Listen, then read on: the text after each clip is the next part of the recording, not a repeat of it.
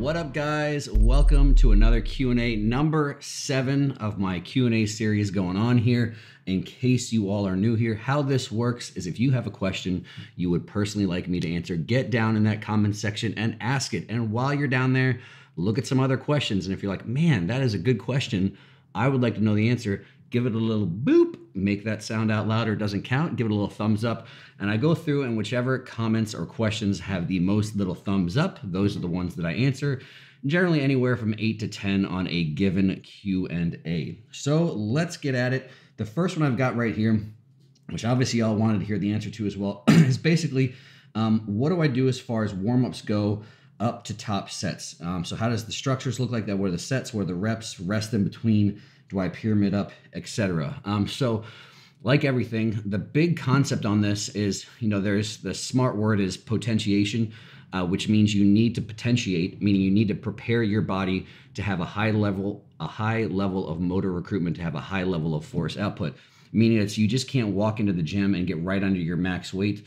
Aside from, obviously injuring yourself or your joints feeling like crap or whatever it is, you generally wouldn't actually be able to create the amount of output needed to actually touch your top set weight. You need to potentiate your body, potentiate your nervous system, get your muscles ready to actually have output. So when you're warming up, keep in mind you have two main goals. One, potentiate, and everybody knows that. There's something people call it warming up. You're not actually changing your body temperature. It has nothing to do with actually getting warm, but obviously it's just a name that everybody knows what we're talking about. But you need to have this warmed up thing occurring, which means potentiation basically. And there is a feeling associated with that. Aside from temperature, people that have been training for a while kind of know like, okay, I'm ready. When you get done with all your warm-up sets and you get ready to get under that top set, you literally just feel different than if you went right under that weight, without any warm-up or anything. So there is a type of feeling, I think, associated with that potentiation where you actually feel ready to go, ready to have a high level of output. So one is to get your body prepared for a high level of output. And then two is to try and mitigate the risk for injury the best that you can. And then I also say my little asterisk, if you guys have heard me talk about this, your warm-up sets are also your time to practice. I've made this joke where if you're a bodybuilder, if you're a competitive bodybuilder, someone has made this observation long ago that the actual competition itself isn't the actual competition, right? It's a pageant. It's a beauty pageant. It's not like the guys are getting on stage and actually doing anything with each other. There's never actually been a show in the history of bodybuilding that was actually decided by the pose down. Pose downs are entertaining for the people that are at the show. There's never been where it's been close and someone did a pose better than the other person did that pose and all of a sudden it changed the judge's opinion. Now, I'm not saying posing doesn't matter. That's kind of a different conversation. But at the highest level, these guys basically, it's you get up and you're just being compared to the guy next to you. The competition is actually all the things you're doing leading up to that show. You're competing with yourself every time you train, every time you're not missing food, or every time you're prioritizing recovery, all that. I'm getting to all that where I'm getting sidetracked with all this one is that bodybuilders don't ever actually practice, right? So if the competition isn't the competition itself, that's just the pageant. The competition is when you're actually in the gym, actually doing your working sets and doing all that stuff. Where's your practice? Practice should also be your warm-up sets as well too. So if there's a time when you're actually going to continue to get better at your movements, it's not like, it shouldn't be like, hey, I'm a beginner, I've never worked out before, I'm learning how to squat, I'm learning how to deadlift, I'm learning how to press or whatever, and then you learn it and then you're good, right? It should be where your form is constantly progressing. It should be better, after the start day one, at the end of year one, at the end of year 5, at the end of year 10, your form should be progressing. So that's the asterisk. Is the third thing you should be doing is your warm-up set, or your warm-up sets should be for practice to improve your form over time. But to get back to how I actually do it, realizing that's your goals with your warm-up is to get your body ready, to mitigate the risk for injury. It's impossible to actually completely prevent injury, but to mitigate the risk of injury, so decrease the likelihood that you're actually going to get injured while you do stuff. And then from there also to practice your stuff. So what do I typically look like? The first movement always has more warm-up sets because generally I'm starting with big movements 99% of the time. So if I'm going to do legs, it's going to be a squat pattern most of the time. If I'm doing back, it's going to be a row or a pull down or a deadlift variation. And same thing if I'm doing, pressing stuff, it's going to be a big press movement or whatever. And just because, again, there is this potentiation thing does carry over. So as I'm doing a pressing stuff, of course, my shoulders are getting warmed up. My triceps are getting warmed up. So when I come to those smaller muscle groups, I'll generally need less.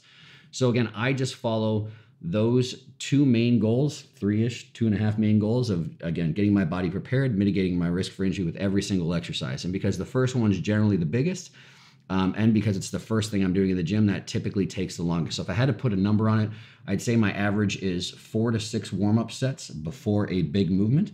And basically what you said, I'm just going up in weight the whole time. I generally never think about percentages. It's basically just start with something almost as light as I can go. I mean, I think for most people, an empty bar is a great way to start.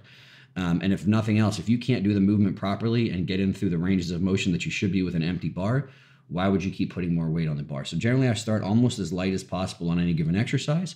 And then that might be something anywhere from, 10 to 12, 12 to 15 reps, depending on it. And then yes, I kind of pyramid, less heavier weight and less reps as I'm going up the ways I go to. So it might typically, let's say, I do 200 pounds. I might do 45 pounds for 12 to 15. Then I might do 95 pounds for 8 to 10. Then I might do 135 for, I don't know, what did I just say? 8 to 10, 5 to 8, something like that. And then I might do something like, I might do somewhere two in between, like then I might do 160 for 3 or 4. And then my last set, that's probably the only one I'm really pretty religious about every single time that I actually go through, is I kind of keep track, like all that first part, I just have a basic idea of where I've been on previous workouts. And that last set before my first working set, I do pretty much keep track of that weight. And the goal of that one is one I have probably the most specific thing for. Because again, the other ones are just basically as you put heavier and heavier weight in your hands, one that helps potentiate. Your body has to prepare by doing more weight, working slightly, heavier weights and actually recruiting more motor units. But at the same time too, there's a big kind of neurological component where I actually want to feel something relatively heavy before my top set. So if there's one that I really have kind of structure for, is that last warm-up set, where if I'm doing, let's say 200 pounds, I go pretty close from a percentage standpoint. Most things it might be 90-ish% of what I'm actually going to do for my first working set. For me, normally is my first working set is normally my heaviest set as well too. So it's my top set. So if I'm doing 200 pounds for my heaviest set is going to be 6 to 8 for 200 pounds. I might typically do 185 or 190 pounds or something, 185, 190 pounds before I get to that 200, but I'll probably only do it for 1 or 2 reps. So that's the key thing, is I want something that actually feels close to that top set weight, but at the same time, I don't want it really fatiguing at all. So it's basically, if I can do 200 pounds for 6 to 8 and I'm doing 190 or 185 for 1 or 2 reps, it's nowhere near failure. So it's still really, really sub-maximal work. It's technically not really fatiguing. Any reps before your top set is technically fatiguing, but obviously that's a necessity to mitigate the risk for injury, and then also to basically potentiate, get your body ready. And then as I go through, typically, depending on how big the movement is, if let's say I did that example, I think I did 5 sets there was the example I gave for that before that. My next movement, I might do 3 sets. And then by the time I get to my smaller body groups, it's generally 1 or 2. So it changes as I go through the workout, where if on a pull day I'm finishing with biceps, it literally might be, again, I still have the same thought process. So sometimes it's 1 because I feel like I've got my body prepared for output. I feel like I've mitigated the risk or injury, and then I'm ready to go.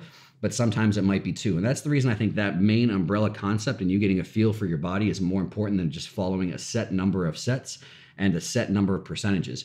Because if you do that, then you might not actually accomplish that goal. Sometimes you might waste energy, right? If I can ever get it done in 4 sets, why would I do 4 sets instead of 6? I'd always rather have the highest level of output possible. So again, I should have put an asterisk with that potentiation thing, is potentiate while also accumulating as little fatigue as possible. Again, every rep technically accumulates some fatigue, but obviously you don't want to go apeshit. Technically, I would probably mitigate my risk for injury the most if I did 10 sets of 10 before my working set. But I'd be so fatigued that it would really decrease my output and decrease my performance. So that's typically, as I'm going through, why I still stick with those principles. Because again, if I can do it in 4 sets instead of 6, I'd rather always do that, just because I'm going to be less fatigued and arguably have a higher level of output. At the same time, if something doesn't feel good and I say, okay, well, I'm only doing 4 sets, but for whatever reason I feel like I need 5 or 6, then I'll take 5 or 6. And then the last asterisk for all of those things is, again, your warm-up set should also be practice. So it should be your time while I'm going through those reps. Every rep should be intentional. If anything, your warm-up set reps should be more intentional than your working sets. Because people always get this thing, they always get a question too, where it's like, should I be more focused on load or more focused on form? And the answer is always both. But the reality is, when you're doing this warm-up sets, you should be overdoing good form, right? So this should be your time. If you're going to do 3, 4, 5 warm-up sets, really nail that perfect form, the overly slow stuff, the overly squeezy stuff, the pauses at the end ranges.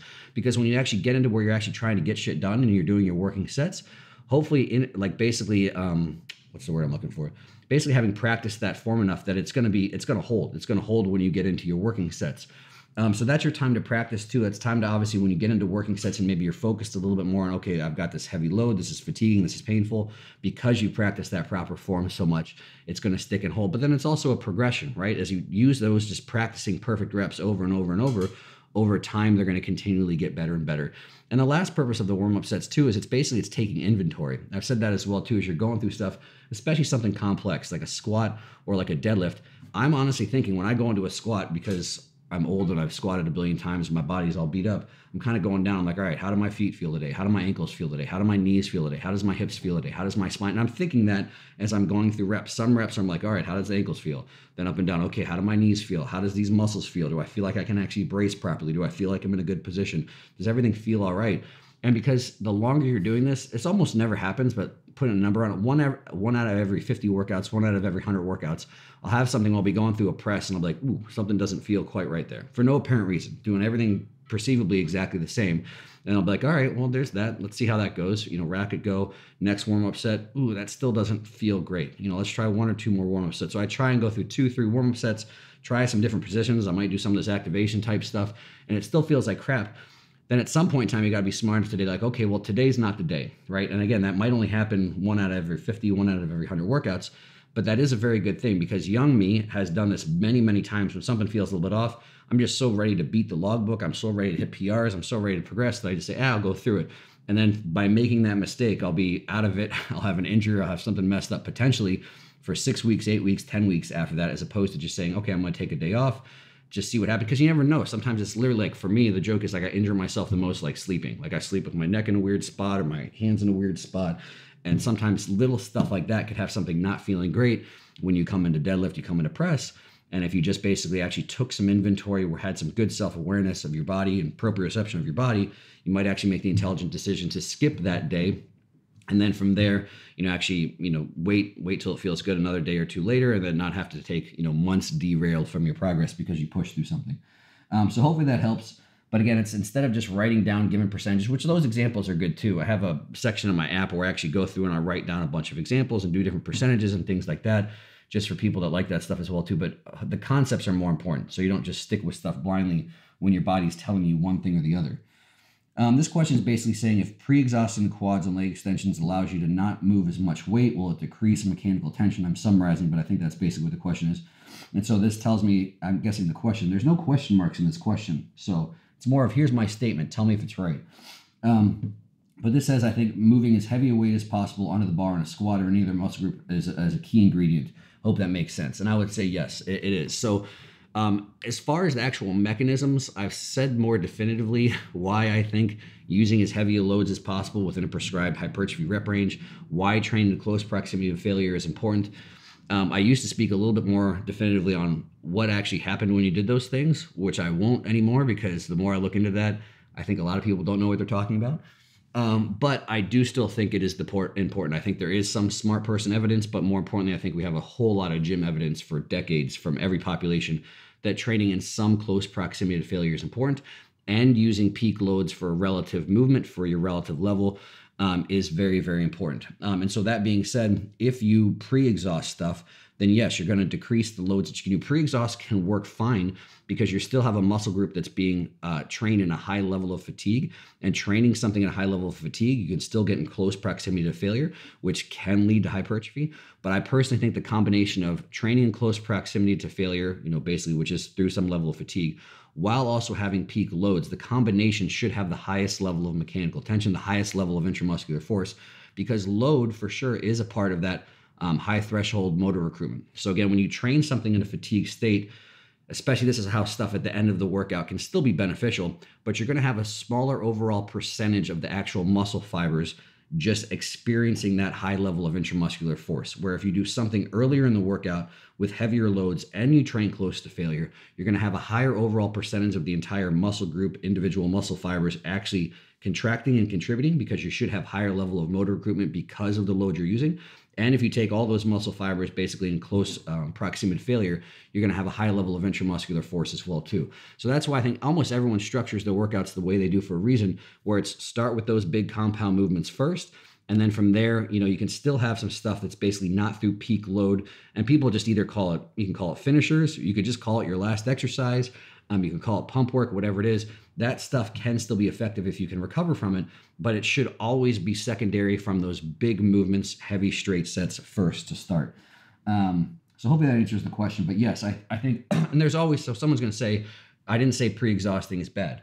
And all these things, this is where the internet just takes a big shit on what actually gets done in the gym from good quality trainers, good coaches, good athletes, and people that just know how to produce results. There's always times when there can be a time and a place for an individual. So again, if you're, pressing something or whatever, every time you do your pressing movements, all you feel is your delts, all you feel is your triceps, you don't feel your chest at all. And obviously over time you're doing this and saying, okay, I have seen people that can bench press 4 plates. Yes, if you can bench press 4 plates, something's going to be huge. But I've seen people where those somethings is delts and triceps, right?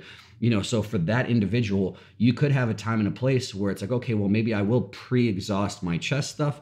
And whether it is because you're actually creating a state of fatigue there with an exercise you can feel, one, you might actually just be getting benefit from prioritizing an exercise you can feel, but there might be something too to fatiguing those muscles first. So training them in a fatigue state, they can actually basically reach failure points quicker than that accessory stuff might in the first place. So pre-exhausting can be a very valuable tool. And it can have a place for everyone at some point in time. But overall, as a general rule of thumb, you wouldn't want to use it, in my opinion, for no reason if you have big movements that you can start with first. Okay, so this is a good question. And there's a couple different ways I'll go about this, but basically saying, when is a good time for a beginner to transition into an intermediate style program? And then from there, I guess, from an intermediate to advanced. This is a good question. And the one thing I'll say before is people put too much time and effort into splits, too much focus onto splits. It's not bad to gain some good information around that and have some good general concepts, but it's not that big of a deal. And so there's no clear-cut transition points, right? So there's not a point where it's like, okay, today ends, I've been doing this 2 years, today ends my beginner program, and here goes my intermediate program. For the most part, the only time there's going to be something very different will be, in my opinion, what is beginner.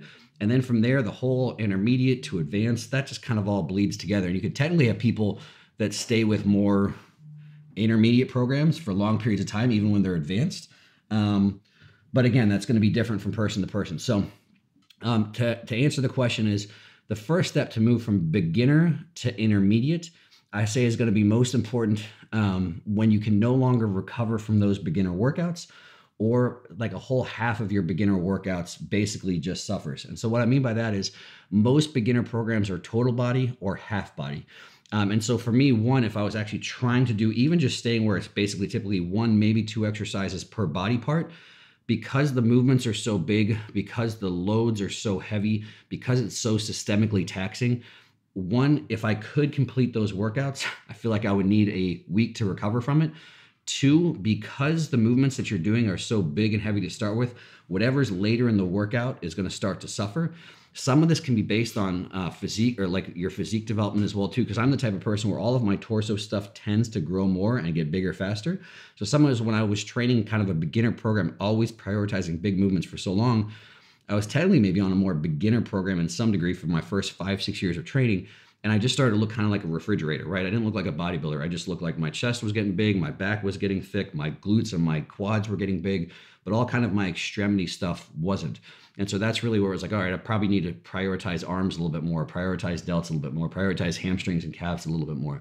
So some of it could be from a development standpoint. So really it looks like the first things I would look for is when you're no longer able to recover from those full body sessions or even half body sessions, the second half of your sessions just really suck.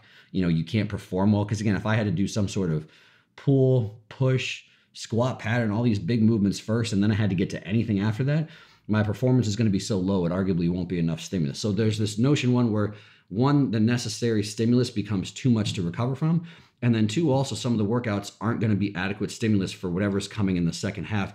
And then eventually, even what you're starting with might not be adequate stimulus. There seems to be a notion where training a muscle through its full range of motion at some point in time becomes important.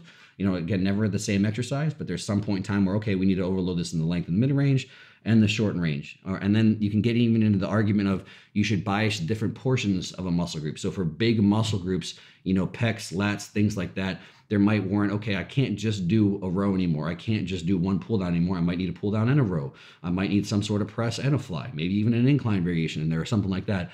So there becomes a point basically where too, you don't, even if the first movements that you're hitting for whatever those body parts are, that might not be adequate stimulus for them to actually grow as well too, or to have the physique development that you want.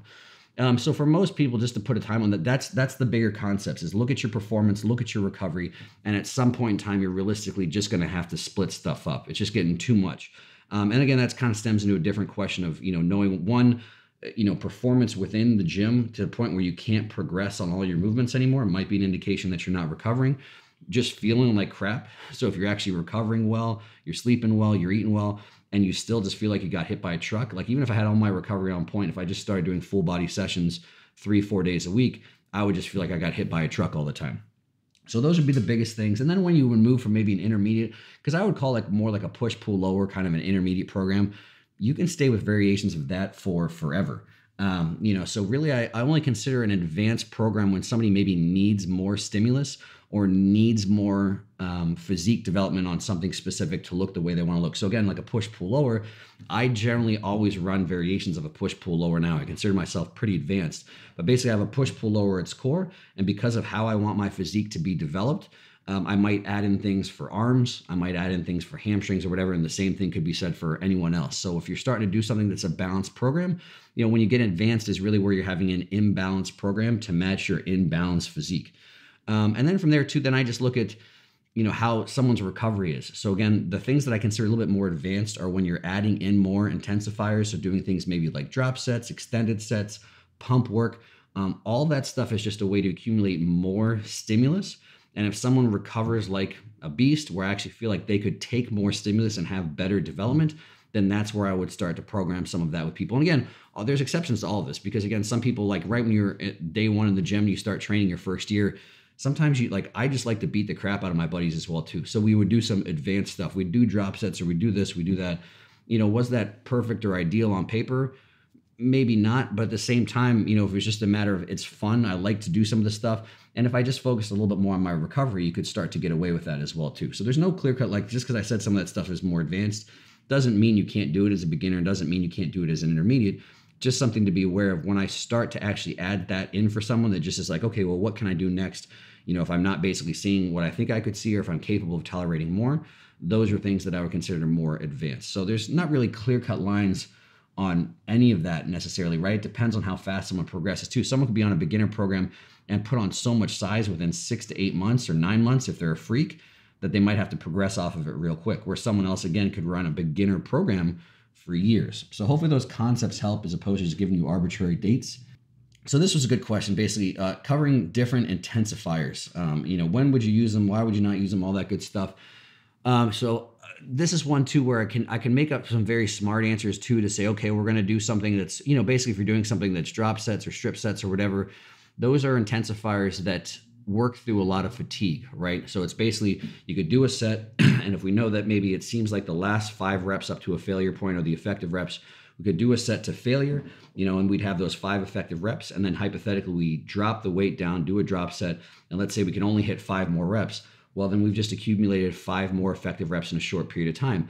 But those are close to failure, not because of load. They're close to failure because of fatigue. And so again, on paper and with smart people, all those things can be beneficial, but it's always just more. So that's the first question. Again, should you do more, whether it is through a drop set, whether it is through, so things like clusters and things like rest pause, work more through accumulating more reps with a high level of load. So that's really the difference, where there's one where it's more reps where load is the main driver of what's going to lead to more intramuscular force, high levels of intramuscular force, which again become the load itself, or fatigue, if I'm going to put 2 kind of separate categories, even though in reality they go together all the time. So that's the main difference, just to answer that hopefully shortly and concisely. Clusters, rest pause, which I'll clarify a little different between those as well too, work more through accumulating a lot of high intensity, meaning high load sets that are still effective. They still have to be close to failure. Whereas drop sets, supersets, things like that work more through just purely fatigue. So where would you have those? So any of them, first and foremost, would have a place only if you need more stimulus. So again, all those things I look at is it's more. So when would you need more of one over the other?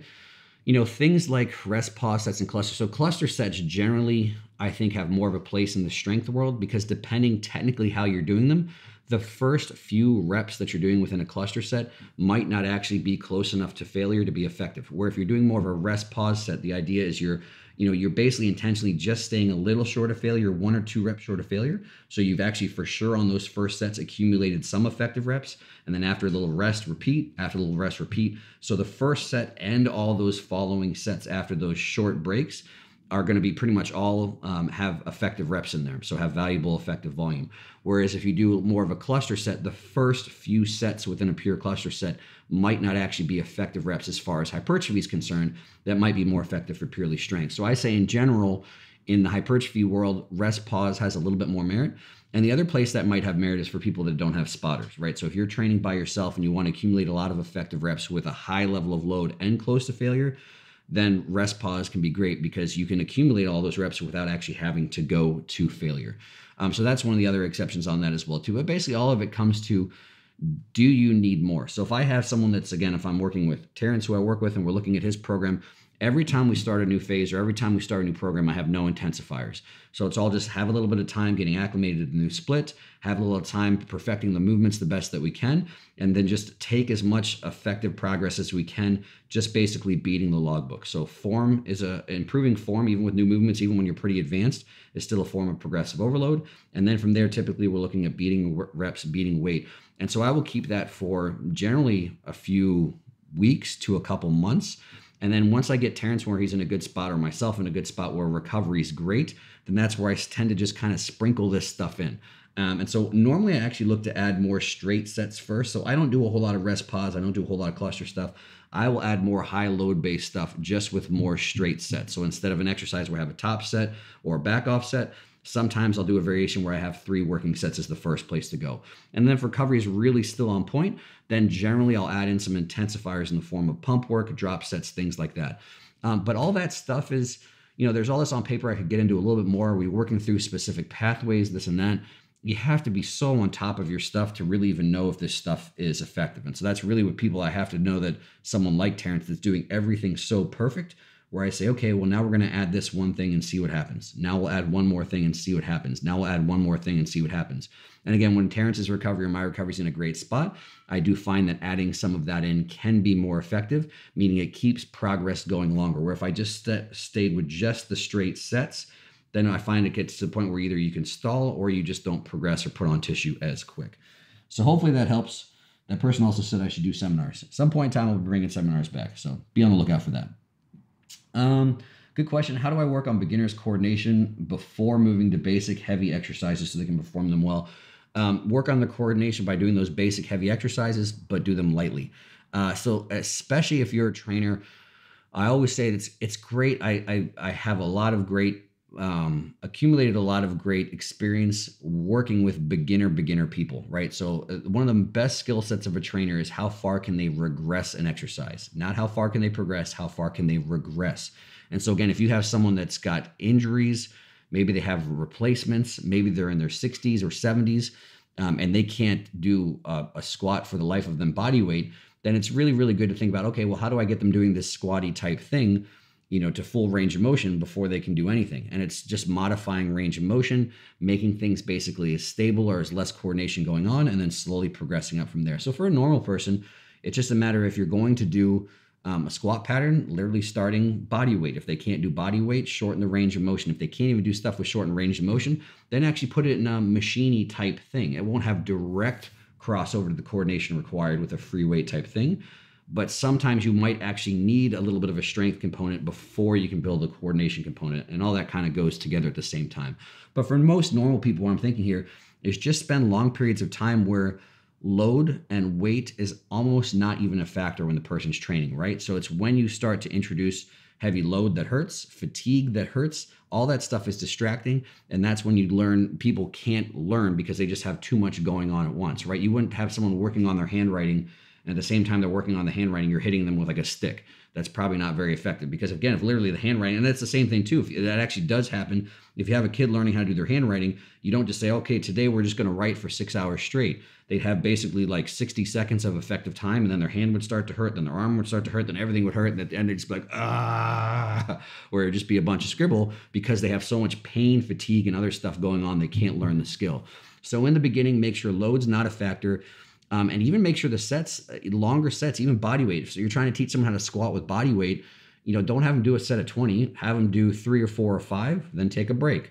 Then have them do 3 or 4 or 5, then take a break. Then 3 or 4 or 5, take a break. That's another thing. Have no fatigue, no load be a factor as they're learning. And the same thing with the handwriting thing, more frequent bounce. So I'd rather have someone do on a given day 10 sets. And I've had clients do, we're learning how to squat today. We're doing 10 sets, which sounds horrible on paper, but some of those sets are anywhere from 3 to 5 reps. Not that bad. None of them are anywhere near failure. And this is another thing. This could be a whole long thing, but when you're teaching people, always give things one at a time. So that's a problem. If you have a new person walk into the gym and you look at their squat and they're like, oh my gosh, I got to fix 47 things. And then you do the dumb trainer thing where you tell them 47 things and tell them to go. Nothing happens. Give them a set and give them one thing. Yes, the tough thing as a trainer is they're doing this set. See if they accomplish that one thing and try and ignore all the other horribly ugly things that are occurring. And when they get that one thing, then another thing, then another thing, then another thing. And that's the joke, is like, you have your other trainer buddies walking by while you're training and they catch him on that first set. Just chill out, man. Come back in 10 minutes. It's going to be pretty. So I think that's hopefully your question. You don't want to do other stuff. That's another mistake too. If you want someone to get good at rowing, you got to have them row. If you want to get someone good at deadlifting, you have to have them deadlift, but just don't think exercises. They don't have to have a bar, a dowel rod, a broomstick can be a great thing in this case. And again, in other places, just body weight can be a good time. So spend a lot of time, having them do stuff where, again, load, fatigue, boredom. That's the other reason. Even if 20 reps isn't hard for them, there's no load or fatigue there. Doing 20 reps, those last 15 reps might be boring as hell. They're daydreaming or looking out the window, because normal people don't like squats or deadlifts or things like that. So another question here. This is a good one. Long question. I'll let you guys read the whole deal if you want. But basically, I've said a bunch of times where there's not really any difference in programming from natties to enhanced. And this person's saying, well, I've read from a bunch of places. They're saying other people, other experts, they even said other YouTube experts. I don't really know what that is. That certainly is not my qualification. So for you guys watching, I'm not a YouTube expert. I've actually done this as my profession for 15 years prior to having social media. I guess I don't need to say that. I do need to say that, because a lot of people out there, their expertise is they have a social media account, which I don't know how that's any type of expertise. But anyway, I digress. So I've said that this person basically said other people have said that, higher frequency can be beneficial. They specifically say because you have more frequent bounce of protein synthesis occurring, which only lasts so long. And all of these things sound to me more like intermediate versus advanced type things, right? And that's the things, all other things being the same. So again, you watching this one person, comparing just that same person, natty to enhanced. And I said, okay, you're going from natty to enhanced right now immediately. Some of these changes would be true because it's immediate, right? So again, all of a sudden, because you're enhanced, maybe you can tolerate more volume right away. You can tolerate more pump work right away, and we can put that in. But all these things are just more about, beginner to intermediate to advanced, because some of the same examples I talked about previously are going to be the same thing for natural people. Like natural people, I know some natty guys that are a lot bigger than enhanced guys. And I have my vast majority of training experience for myself personally comes from being completely natural. And also for my athletes, I've definitely trained probably, now it's shifted more to I worked with a lot more bodybuilders and stuff, but I probably still 80% of the people I've ever worked with all time are more natural people.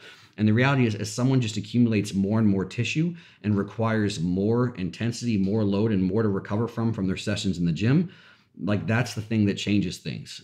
So, all the things that are the questions in here, will there be some natty people that will never need to do pump work or metabolic work? Yeah, but you could say the same for enhanced people, right? So if someone's constantly working at the brink of their recovery, like there's people that I've had that are on crazy amounts of stuff, and it's just looking at the way they do everything else, whether it's sleep, whether it's recovery, or whether it's life stress. I wouldn't have them do pump work in a million years. I wouldn't have them do any extra volume in a million years. I always have every single person I'm working with do as little as possible to produce maximal results. And for almost everyone to look like, I always try and have a relatively speaking higher frequency. But normally the thing that I do different than everyone else is I try and always have that frequency allocated towards their priority body parts. So meaning that everybody wants to just train everything twice a week, which is, again, a thing I see as a big problem with more advanced naturals, is because they have this idea that I have to train more frequently, which again is a good concept for everybody. Train as often as you can recover from is always how often you should train. But it just gets to the point where if everyone's following a push-pull lower and training everything twice a week, then you're just going to keep having things imbalanced over a period of time. So like I said, I like at the core for most people a push-pull lower, and then just have higher frequency for 1 or 2 priority body parts. So again, and as far as the protein synthesis things, I mean, obviously some people might think body part specific on this, but again, if you're still training, it really comes down to how often you're training. If you're training 4 or 5 days a week, every time you train, you're having that protein synthesis ceiling hopefully occurring, depending on how you're training and the situation that you're in. So these are the type of questions that, again, I think people get way too focused on. You need to be doing all the things that I said with the previous question, right? So again, if you're a beginner, then obviously you want to do a high frequency of maybe 1 movement or so per body part, and then just ride that as long as you can. And then again, once you're, if you're natural or whatever it is, once you put on 10, 20, 30, 40, 50 pounds of tissue, which plenty of natural guys have done, you just get to a point where you can't train full body. You can't train half body anymore for the same reasons. You just can't recover from those sessions, in which case you're going to split up into a slightly less frequency compared to beginner. But I don't know if you've followed the splits that I have people on. I generally have almost everyone training multiple body parts, normally at least twice a week. And again, if with reality is the only thing is I just, for almost everybody, because my population is intermediate to advanced of everyone enhanced and naturals, is almost everyone just starts to have to deprioritize something as they get along in their journey, right? Like again, yeah, I totally agree for the first couple of years people train, it should be a balanced program because you don't have enough muscle to know what your imbalances are. But once you get past those phases, I don't think almost no one should follow a completely balanced program because everybody has things they want to prioritize or should want to prioritize or bring up. So hopefully that answers the question. But if I missed something, get back in there. Let me know. Oh, this was kind of a good question because I had a couple people asking a little bit different one here, but can you explain the difference on what's the ideal height for back and chest machines?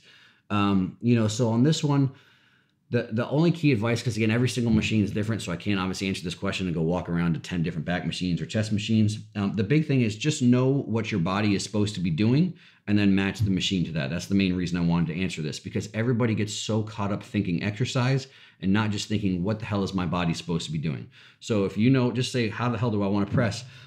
Before you get anything, everybody goes, oh, here's this incline machine, so I'm going to be doing upper chest. If I sit on a machine that says incline in it, I could do some crazy stuff in an incline machine if I really wanted. So just know, okay, well, I'm doing something that's more incliney, then I want to be here and I want to have this kind of slightly tucked and this across with a little bit of an up type thing going on. So just practice that before you get on the machine, and then sit down on the machine and then see, okay, are my hands in that place where the handles are now? Is it going to go in this path up here that I want to go in? And that's how you adjust the seat height. So if you sit down in and obviously the handles are down really low and you're not there, then lower the seat till your hands match. Or vice versa. If your hands are below the handles, this is the path that I want, the handles are up here, take the seat up until you're there. The same thing, people, if you're rowing.